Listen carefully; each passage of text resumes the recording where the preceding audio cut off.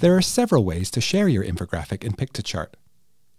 First, click on the Share button in the top right-hand corner of the screen.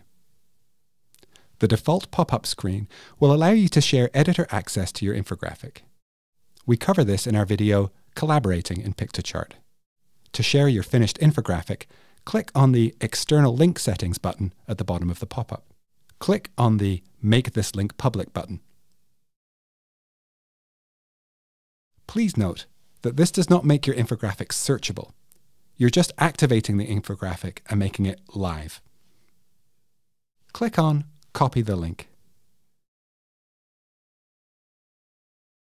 You are now able to paste this link into an email or document.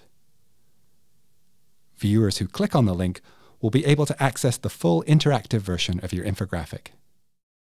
Lastly, you can also copy the link to share using email, share using social media, or you can copy the embed code to place your infographic in a website or blog.